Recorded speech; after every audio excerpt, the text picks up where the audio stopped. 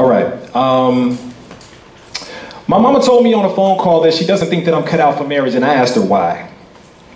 Even on the phone, it felt like she was looking me directly in my eyes. David, I just don't think you're that kind of guy.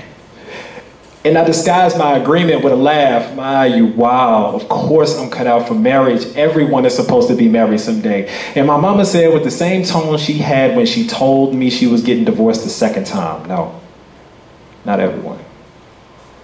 See, if the world is a platform, I've had the privilege of backstage access where the real is seen and never spoken of, where couples walk the carpet in their Sunday's best, smiling for the cameras, knowing good and damn well that they need to be broken up. Where fists in the air aren't used as symbols of hope, but as a split-second pause between blows, and tears of happiness are actually tears of sadness. The only things happy around here are the glad trash bags holding the ashes of the albums that once held better times. They say money can't buy happiness, but it would have been nice to not have to scrape up nickels and dimes. My mama paid for gas with change while praying for change.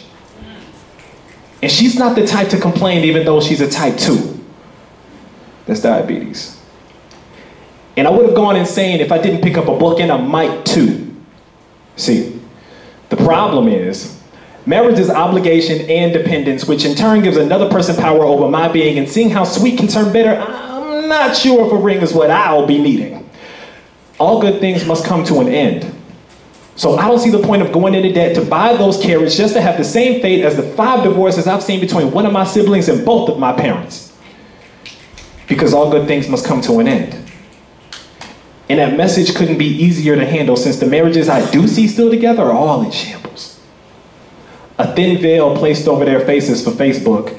I look and laugh at the exasperated damsels, text messaging explanations to me like it's necessary.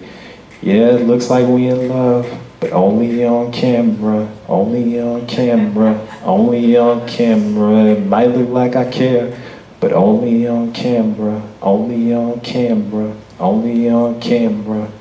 See, I was born under the Scorpio moon, so I know how to please her. Plus, my name is David, and I've had many a Bathsheba.